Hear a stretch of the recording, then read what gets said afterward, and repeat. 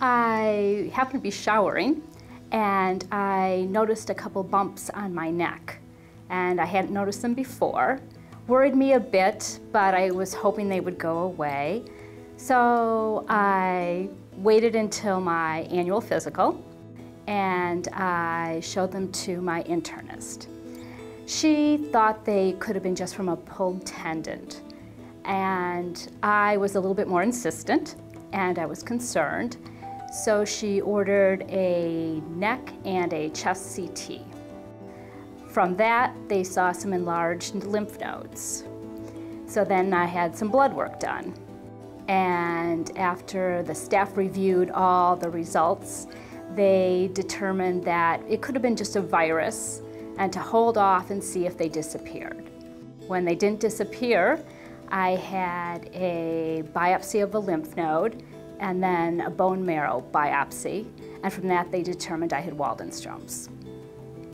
Like anything else, until you or your loved one, when something happens, you don't really appreciate its value.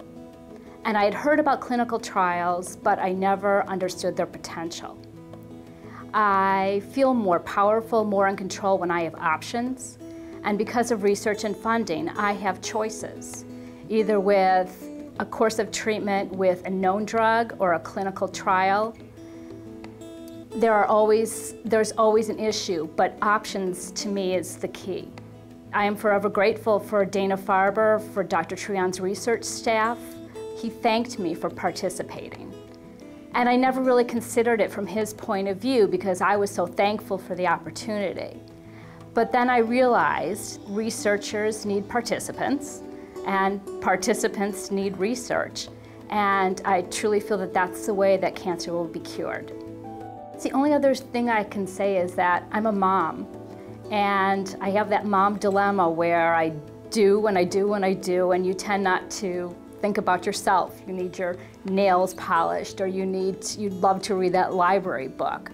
But now's the time to take a few minutes to be selfish, to say no when you know you should be saying yes, say no. And that's the only thing that I've kind of learned to understand and respect and to do for myself.